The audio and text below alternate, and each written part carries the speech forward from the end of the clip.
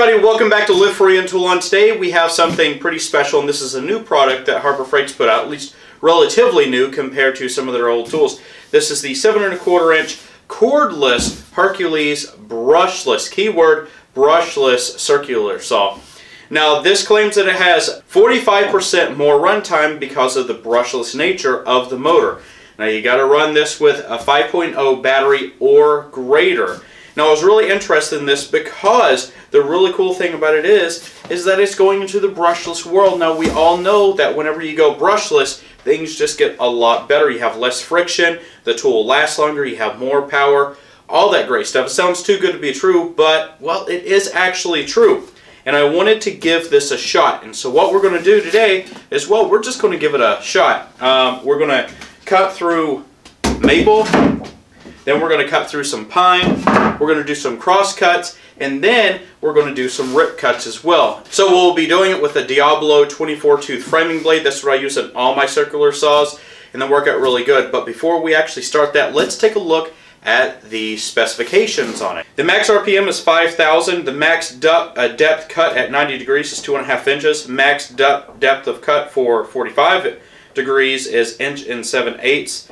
And it's a 7 1/4 inch. The bevel capacity, it can turn to a 50 degree, so that's past 45 degrees.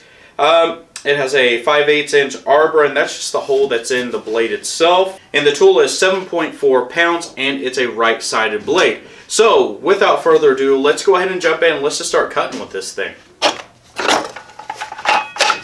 Okay, so I am going to use a saw guide here. This does come with a saw guide anchor right there, so where the nut, the bolt that comes with it. Now the reason why I'm using maple and then I'm going to use pine is because this is a lot harder wood, and we're just going to see how the load changes as it goes into here. And as you saw before, I'm using a 5 amp hour battery.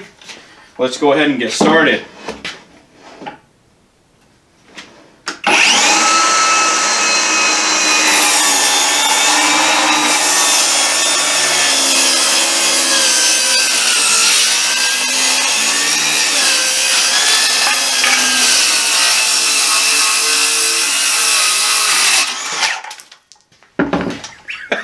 Wow, that cut it like butter.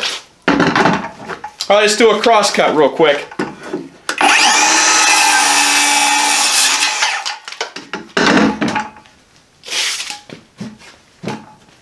You know what? Let's try it one more time. That just cut way too easy.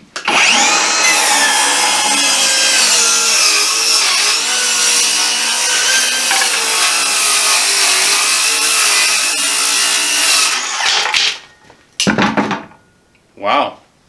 Okay, so I don't say this often about tools, but this was actually very surprising. I pushed it hard through both pieces of the wood, and when you cut with a rip cut, you're going with the grain. That's the hardest cut that you can actually do. Cross cuts are easier. And this just, I mean, it was like a hot knife through butter. I can't believe how easy it actually cut through that wood. And let's see, I know we didn't do that much work with it, but I mean, we still have full battery. And not that that's surprising. We didn't do that much cut. But I would say with this did a great job. One thing I failed to mention is that it does have a rafter hook, which is awesome. The base plate, or the fence down at the bottom, it is actually a forged bottom, so it's not a pressed plate. And it works out really well. You know, it moves back and forth really well. You know, there's no issues. And it actually has inlaid, as you can see here. This may be hard to see. This is inlaid stainless steel here and here, so it is interchangeable. So if you do damage it, I mean, essentially you can replace it. So I think Harbor Freight is really trying to make a statement with this tool. Now I know that as you've seen in the past, if you did watch some of my videos, I did a review on the reciprocating saw, and that did fairly well. But I'll say this, for this, they're making a statement with this. I think this is going to hold with a lot of the top brands out there. So stay tuned, because I actually plan on putting this against all the other top brands, or at least house brands, in my opinion. So stay tuned for that. I hope that you all enjoyed the video. If you did, go ahead and hit that like button. Please subscribe as well. It does help the channel. And I can't wait to see you in the next video. And if you have any questions about any of the mounts here for any of the tools, hey, hit that link below, because well, I sell those too. Take care, everybody.